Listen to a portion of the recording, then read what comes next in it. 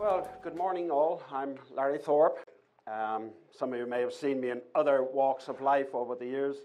The last 4 years I've been with Canon, still with Canon, National Marketing Executive, and continuing a lot of what I've been doing in former years in the whole rollout of HD TV, but now I've moved out in front of the camera where I'd spent most of my life. If you look at the landscape today out there in digital cinematography, it's staggering. It's awesome, from the very high end all the way down to 24p camcorders you can buy for literally some thousands of dollars. And underlying all of those products is an astonishing array of technologies, a bewildering array of design strategies of the different manufacturers. And very little is published in terms of details of these strategies and picking up the specs of anybody's camera, and I mean anybody's camera, camcorder out there. Very, very sparse. How anybody can possibly deduce the performance of a camera or camcorder from the published specs is just not possible. And we're equally bad on the optical side, by the way. In fact, I would even argue on the optical side, we're even more obtuse. We publish very, very little in terms of performance specifications. And as a consequence, there is understandably considerable confusion about specs out there. I spend a great deal of time talking about optical specs, keep getting sucked into camera specs, etc.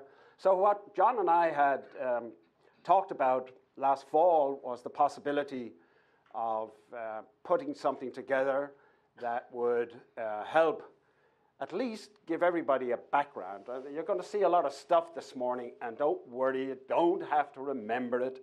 If you just go away with a sense of some of the underlying principles. We try to make it non-technical, but frankly that's impossible because it's a highly technical topic, but we have tried to subdue it a little bit and make it a little acceptable. So we're going to ping pong a little bit. I will start out and then hand over to John, and we'll go back and forth. We'd like you to hold the questions to the end, if you can, but if there's something really, really compelling that we're confusing you, just shoot your hand up and we'll try and answer it. But we'd rather not get into a big discussion until the end, and then we can go as long as we like. So without further ado, I'll get rolling. Just need to remember which button to push. And these are the topics we want to talk about.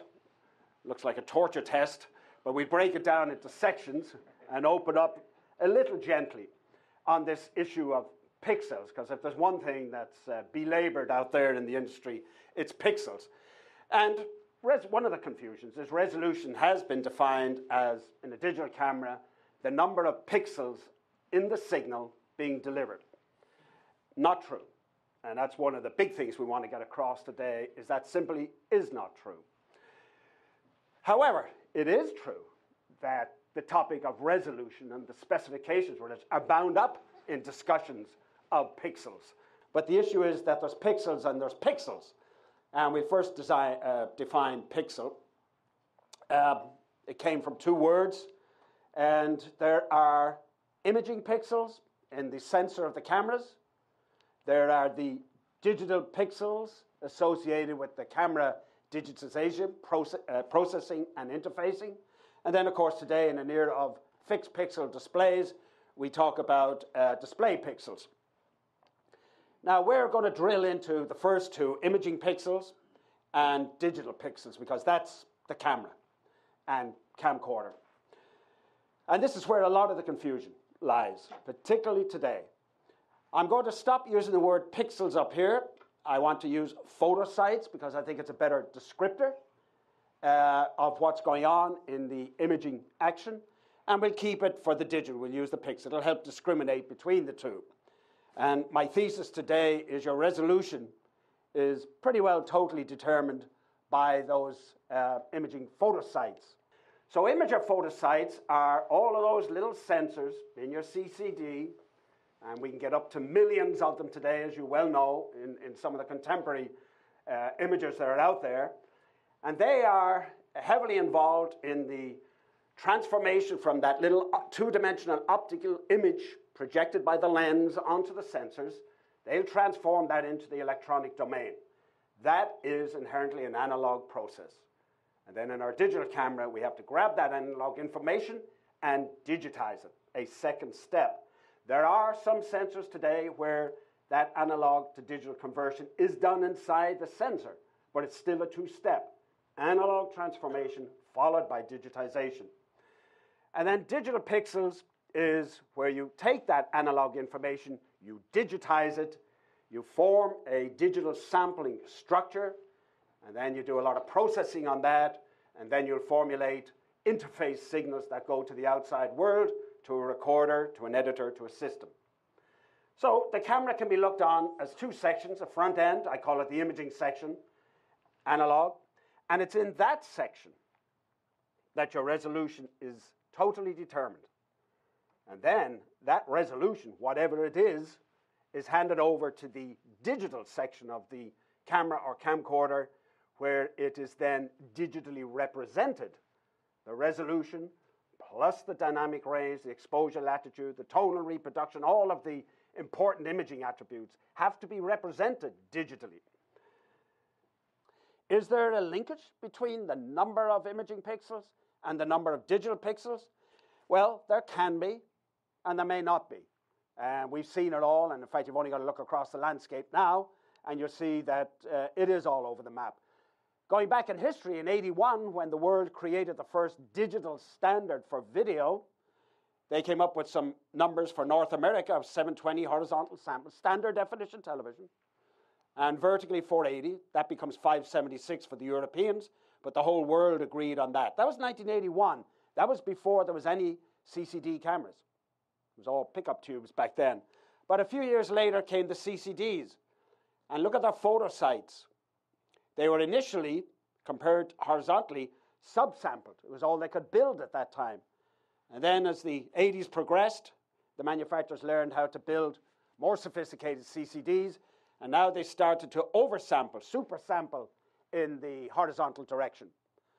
Supersampling gives you a much better resolution, and then that can be digitized, and you can end up with a very beautiful aperture, as we call it. But it is interesting, to my knowledge, even today, 20 years later, more, there's never been a professional standard definition camera that had coincidence of the optical photo sites and the digital pixels. Now, maybe, but I've never seen it. Whereas in high definition television, both in the tri-imager, 3-chip, and the single imager, you will find a lot of linkage between the photo sites and the digital. One of the reasons for that was when the first CCD came out, 3-chip, back in the early 90s, they decided to go as high as they possibly could. And they made it equal to that. It was more a facilitator at the time. But after that, and particularly today, we still see lots of these. We're also seeing a lot of subsampling in high definition television. In the single imager, you'll see a lot of big photo site numbers, and we're going to look at what they mean. In super sampling, one camera super samples vertically. They have a lot more samples vertically that gives them a dexterity to structure different signals, progressive 60p or 60p at the other high definition standard, or an interlace, all derived from playing with the vertical super sampling. Very, very clever. In one of the latest cameras from Sony, you can argue that they are super sampling temporarily, in that they are in the photo sites going at 60 frames progressive per second, from which they can derive 60 interlace or 60 frame at that other high definition standard. So we're seeing a lot of this super sampling in each of the dimensions, but not yet too much super sampling horizontally. I think it will come, but no rush. Now here's a snapshot, if you will, of the way optical folks like us and the camera manufacturers think about it when we set out to design a camera. We decide on an image format size. Want a big camera with super resolution? Want a small camera with mobility? That's going to determine immediately the choice of the image format size. And I've listed here those that are out there in the marketplace. I'm not yet getting to the large format stuff. So they will, once they decide on that, they'll talk to us optical manufacturers and plead with us to build a family of lenses, and we do that. Then they decide, the camera manufacturer says, well, whatever I've chosen here, I'm going to make some decisions on the number of photosites. And you can see that this is what's out in the marketplace now, not all of them, but most of them. They're all over the map. Different decisions have been made by different manufacturers on the number of photosites. The next decision they make is the bit depth in the A to D converter, and you'll see all three of these are in the marketplace. And then finally, the bit depth of the calculations in the red, green, blue processing for the nonlinear functions, gamma, ni, and all those very important things to give us our tonal reproduction. Now, a snapshot of sensors that are out there in these three formats is shown here. And again, you can see they're all over the map. Why?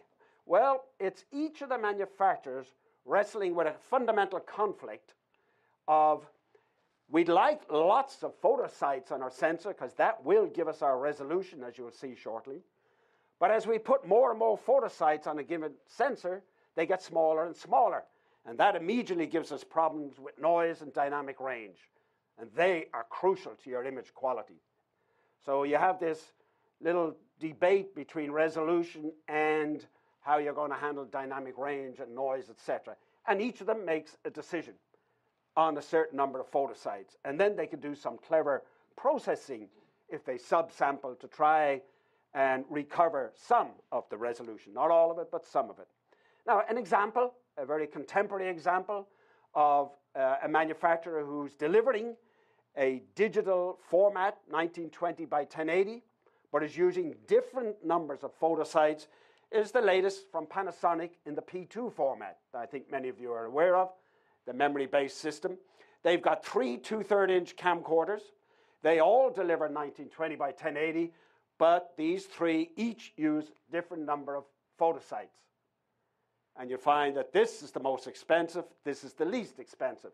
And that's the strategy. Give us a broad range in price and performance. And in fact, it's pretty spectacularly broad. I think they've done a terrific job here. Sony, another big one, has a variety of camcorders, different number of photosites. They all deliver 1920 by 1080 as the output. By the way, I should also point out that both of these companies, many of these same camcorders, will simultaneously deliver the other high definition 1280 by 720. So again, there is not this tight correlation between photosites and your digital output signal. Now, a little perspective on this digital output signal. It is very important to take the two-dimensional optical image, transform it into that analog signal, then digitize it in a manner that will give us a prescribed structure and faithfully represent all of that sampling that's taken place, the horizontal resolution, the vertical resolution, the motion, the temporal resolution, the dynamic range, etc. The digital representation determines all of those, or at least determines it in the delivery, if you will. So you can look at it like this. The analog section moved into the digital. And by the way, DCI came up with a term that I like, the container. They say the digital structuring, if you will, sampling, is a container within which there can be a variety of analog content, variable in sharpness and variable in dynamic range and variable depending on the number of photosites, etc. Then there's the final formatting for the actual interface signals. And of course, it's out here that we would start a measurement if we're going to try and assess the resolution capability or other performance capabilities of a camera. We grab hold of these signals and measure them there on those digital signals. Now, a quick snapshot of some of the standards. The famous for standard definition, the famous ITU 601, describes what a camera or camcorder must deliver, very tightly described, and that way you can interface from all the different manufacturers, all the boxes of editing and recording, etc., display. And the camera, again, a typical SD camera today has this super sampled horizontally, but still only delivering 720 horizontally there. In high definition, we've got two standards. These are the written standards. Again, very tightly described, the digital representation and structure. That's how we can have such flexibility in what we choose from. So you have it can be all sorts of things going on in here, depending on what the individual camera guys decide, but they will all hand over one or both of these digital signals. You may or may not know that in the last 12 months, the SMPTE has concluded, written up, documented the standards for future ultra-high definition UHD TV. That's a blueprint for our future of 4K and 8K cameras, which are super sets, if you will, of the 1920 by 1080 high definition standard. And they are these documents, which you can go on the SMPTE website, but it's nice to know that those standards are done. I don't know of any product built to them yet, but certainly NHK has been demonstrating some early prototypes of this. Some of you may have seen it. Now, in the 2K and 4K digital cinema cameras, of which we have a lot in the marketplace right now, the Genesis, the Reds, the Aries, the Dalsa, etc., the Phantoms, we're seeing variants of what is called 2K and 4K. Now, that's where some of the confusion thickens a little bit, because these folks will talk about their sensor. They're generally single sensors, and they'll say it has so many pixels, which really are photo sites, and then they'll say we're delivering a 2K and a 4K. When they say that, they're speaking about not the photo sites, they're saying the digital output from these cameras is 2K and 4K. What's not said loudly enough is that has to be 2K red, 2K green, and 2K blue. That's 6K by my count. And the 4K red and 4K green and 4K blue. Point there is it is colossal data rate. Colossal data rate. But it refers to the digital handover and tells you really nothing about the resolution of these cameras. That's a little more complex, as we will see. Now, DCI has created standards, a specification that I'm sure you're all familiar with, and these numbers can be used for the 4K and the 2K to be the digital representation. Frankly, I haven't seen any of the digital cinema cameras deliver these formats on their output directly. You can transform to them. They're delivering outputs that are slave to the photo sites in number.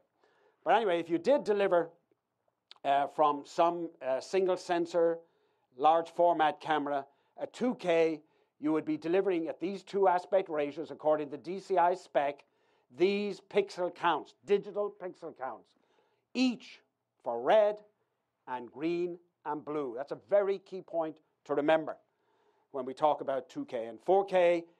You'd have this pixel count, or this, for the red and the green and the blue. So it's really, in terms of data payload, a 12K.